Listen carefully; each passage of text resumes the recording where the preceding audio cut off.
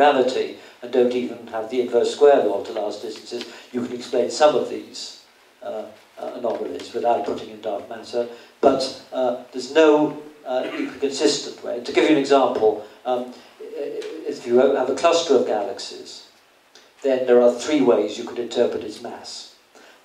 One is by looking at the relative motions of the galaxies moving around and working out how much mass there must be in the cluster if it doesn't fly apart. Okay, you can measure the relative motion of about 1,000 kilometers per second, and that tells you what the mass has to be. And that indicates dark matter. You can also measure the temperature of the gas in that cluster of galaxies. Very hot gas that's supported in a potential well, and from X-rays you can get its temperature. And that also gives you a mass, because the pressure depends on the temperature, that responds to gravity. And the third way is by gravitational lensing. You can look at galaxies behind a cluster, and you find the light is bent, and you see background objects distorted, and you can work out the mass that way. And I don't mean 10 to the power something kilometres, I mean 10 kilometres.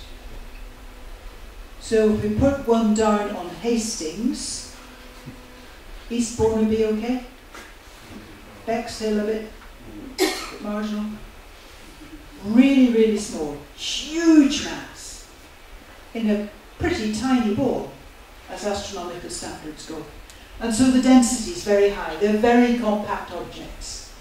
And for the physicists, the average density is like the density of the nucleus of the atom.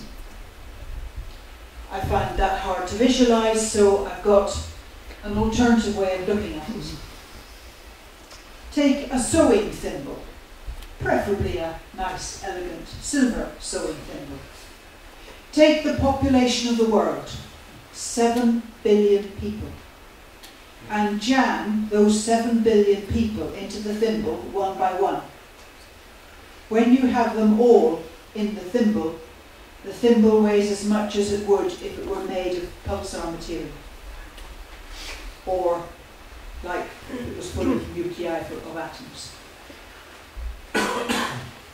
That's slightly more comprehensible, but it's still clearly a very big number. If the black hole is the end of a star, where does a star come from? How does a star start? Okay, how do stars start? You basically have a big clump of gas, and as Simon was saying earlier, a beautiful object in the night sky at the moment is the Orion Nebula. Take a look through even binoculars or a small telescope, and you can see there's like a fuzzy cloud, and that cloud is a big collection of gas, and gravity pulls all that gas together, literally squeezing stars into existence. So that's how you make stars. And then, after a few 10 billion years, the star comes to the end of its life, and then the center of the star collapses, the outer layers explode off into space, and that explosion will trigger the next generation of stars. So it's a recycling process. One star generation forms, it dies, and in the explosion, the next generation is triggered to form. And we think the Sun is the third generation of stars to exist. It must be more than the first, because we're made up of the leftover remains of the star. So there was at least one star here nearby, and we think we're the third generation. I think I've covered pretty much everything.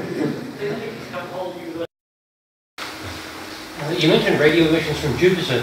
What is the source of those? It's to do with the rotation of the gases and the bands, and you get different frequencies coming out of Jupiter at different times, 10, 20, 30 megahertz. And as it rotates, you get what's it called, free electron radiation. So protons and electrons knock off. Protons and electron spiral around magnetic the magnetosphere of Jupiter and creates electromagnetic waves. They're very often called whistlers because they do whistle a lot and change a lot. So but it's quite an interesting subject on its own. Some people do just study that. Which, it is something to do in the back garden.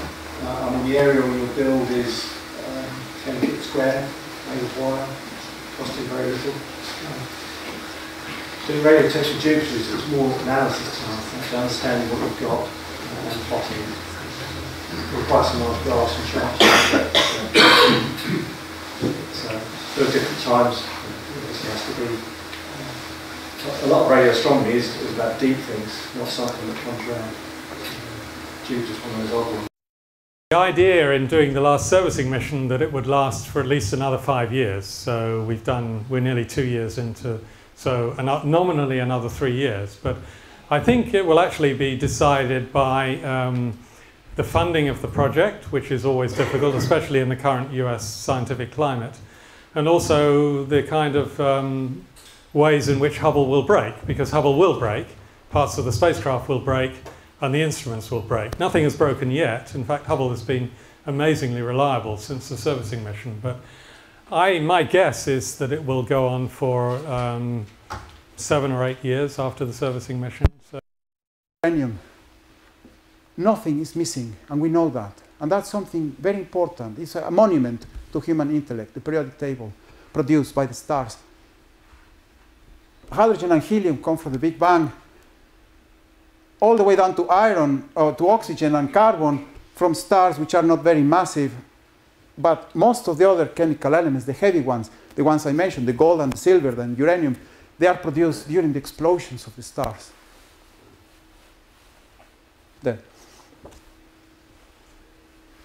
So any gold, any silver around your bodies is the result of these explosions there. And they are produced, they are assembled together in a matter of seconds, in a matter of minutes, because that explosion is cooling down very quickly, and this is why they are so rare, so valuable.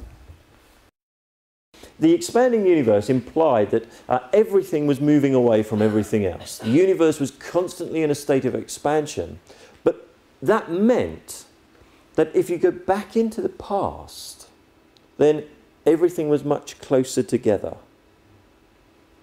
Now, relativity, as we'll come to in a little while, had a key sort of defining quality about it. And it was that objects like galaxies tell you about space. So, for example, think of the volume of this room. Does the volume of this room, Einstein would argue, has no meaning if you take the room away. The walls of this room tell you about the volume of space. Without the walls, you can't talk about this volume of space. You need boundaries to do this. In the same way, you need atoms and molecules and things to interact if you are going to have time. But they must recur, and the recurrence time scale is of the order of 10,000 years, which is why we only see them once. So we'll talk about that a little bit later. Let me introduce the dwarf novae first. These are rather smaller outbursts, only about 100 times the quiescent brightness, but they're much more interesting from the point of view of the observer because they recur every few months. Some cases, sometimes it's every few years. So there's time scales of months to years between outbursts. And so if you watch one of these objects for long enough, you're bound to catch it in outburst at some point. And here is the best observed of these objects, SS Cygni. It's actually been observed since the 1890s, and we have a light curve which goes all the way from the 1890s up to the present time, but it was impossible to get all of the outbursts on a single slide, so I've just selected 70 years from 1930 to 2000. They've got, NASA basically have got a big group which basically spend their time getting the best guesses for the paths that the planets are taking, and so they get down to meters or tens of meters in terms of accuracy. Really high accuracy computer simulations of where these planets are and where the moons are at any one time, and they're continually refining those calculations, and they use those calculations as their to predict the path of Cassini itself on its way out. But even on its way out, they're continually refining that. So it's not like you launch the spacecraft and that's it, cast in stone.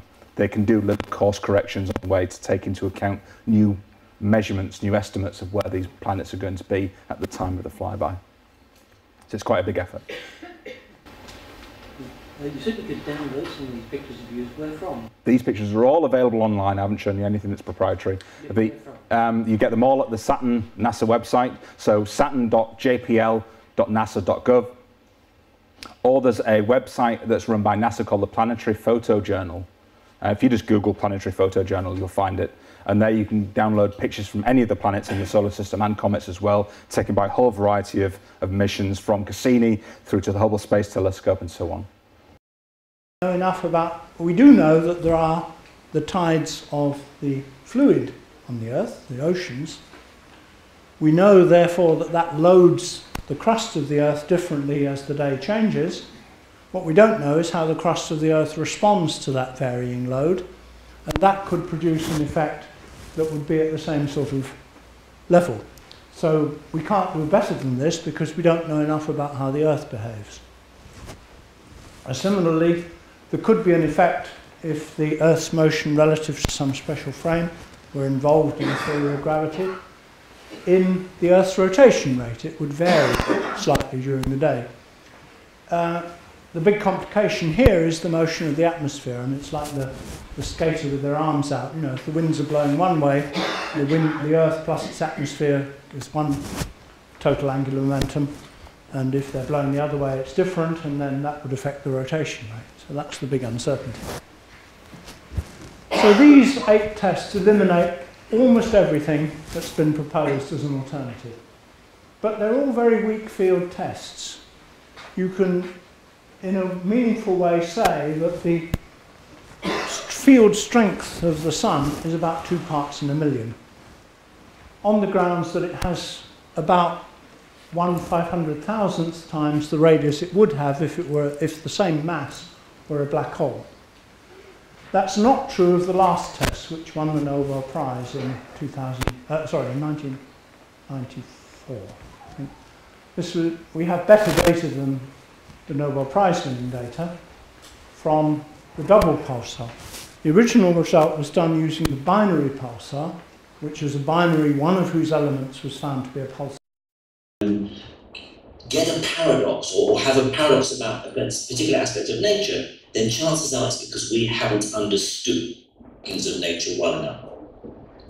So in the book, I go through, I should say, 9 paradoxes. There were going to be 10, but the publishers decided 10 was a boring number, and that we should go for 9. But I'd already had 10, actually, that I wanted to talk about, and it turns out that actually one of them isn't a paradox of science. It's the Monty Hall or game show paradox. Now, if I had more time, I would go into that a bit more. But just to say, I mean, it's in the book, obviously you're all going to go off and buy if you haven't bought already. The game show paradox is the one that is the brain teaser about in a game show. There are 3 doors, and behind one of them is a prize, and you, the contestant, has to choose a door. So let's say you choose door A, and then I, as the game show host, open door B to reveal it's empty, and then ask you whether you want to stick with A or switch to door C.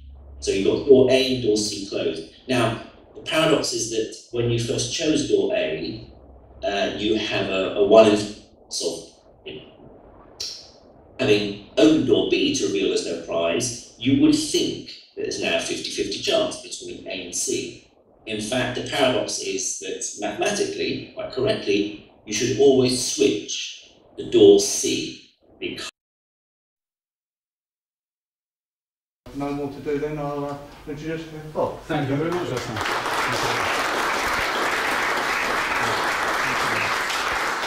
I'll just add that the proceeds from the table don't go to my pocket, they go to the campaign for dark skies, obviously. Hi there, good evening, I'm Bob Misen, some of you have met me before. I bang on about lighting and the night sky, etc. I take a planetarium into schools. I was in Worthing a couple of days ago at Field Place First School, all the little 5-year-olds sitting there in my inflatable plastic tent. I can get 35 kids in there, and one of the things I find really gratifying is that even 5-year-olds now know about light pollution. I think one of the greatest things the campaign has done in the last 24 years of its existence is to sort of sensitise the public to the fact that there is a bit of a problem about light. You say to small children, very small children, you can't really see many stars from Worthing, can you? And one little clever dick pipes up, oh yes, it's because it's cloudy all the time. Yeah, you're right, son, it's been cloudy for the last 7 weeks, hasn't it? Who's seen the stars much in the last 2 months? Not me. And another little person will pipe up, oh yeah, light pollution. They know about it.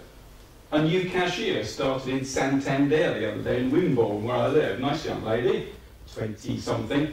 And I passed over the campaign passbook, you know. Oh, she said, campaign for dark skies. That's light pollution, isn't it? I said, oh, are you an astronomer? No.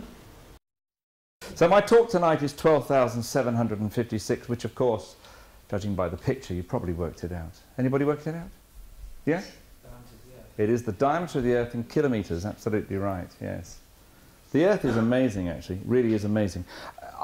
To imagine that the processes that came to this have finished, you're wrong. All the processes that gave rise to the Earth are still going on today. It's just that some of those processes have subsided greatly because of the process of building a solar system, a stellar system. The one we belong to is called the solar system. And we now know of about 3,000 confirmed exoplanets, planets which we will, in the not too distant future, be able to study in a way that I think many of us in the audience would imagine absolutely impossible just a few years ago.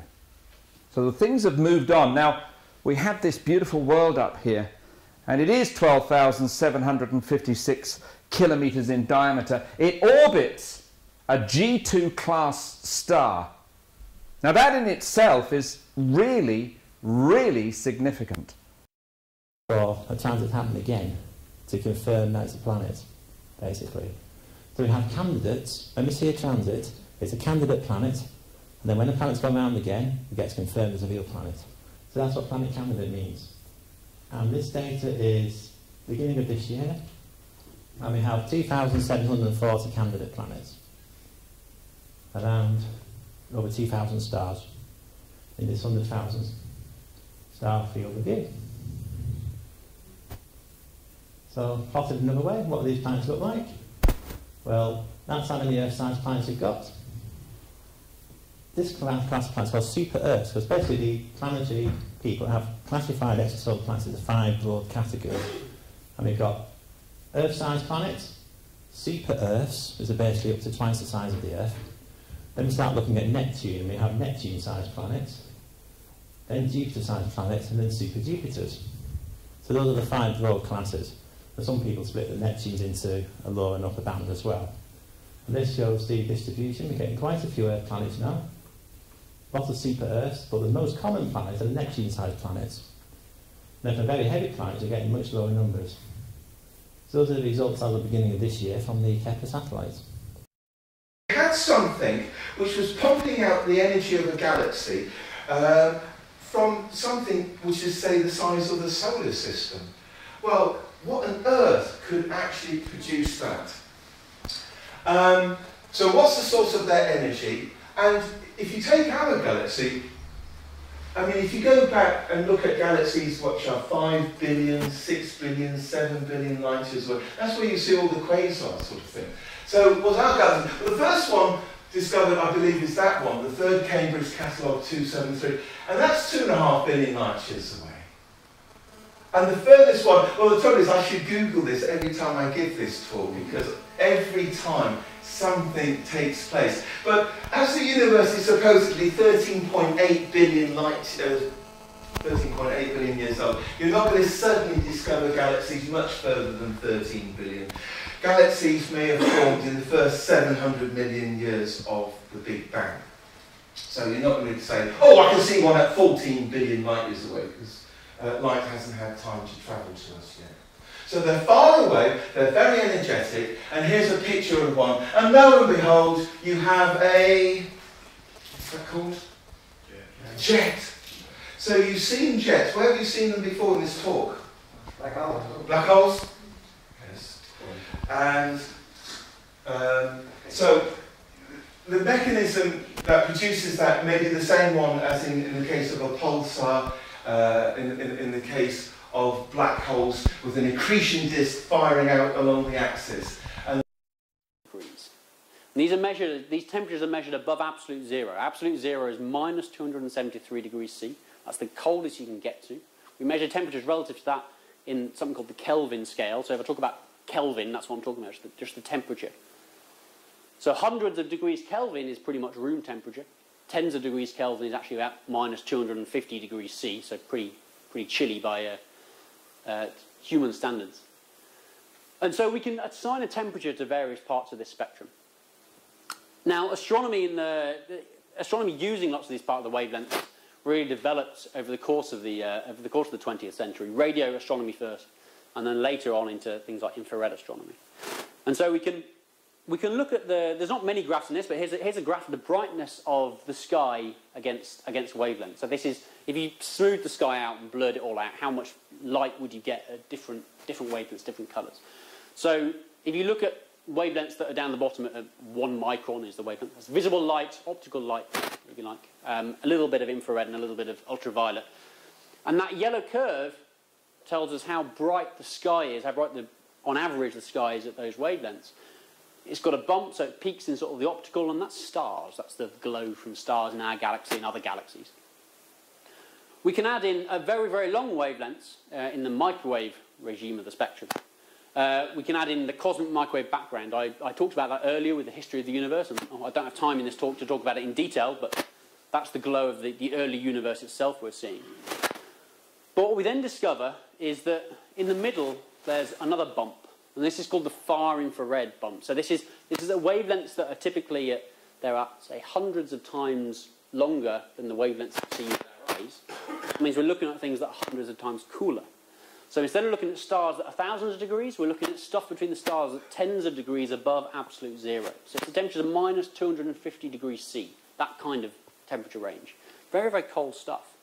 Well, in fact, we're looking at gas and dust between the stars. That gas and dust absorbs the starlight and then re-emits it, because it's actually quite cool, at these longer wavelengths.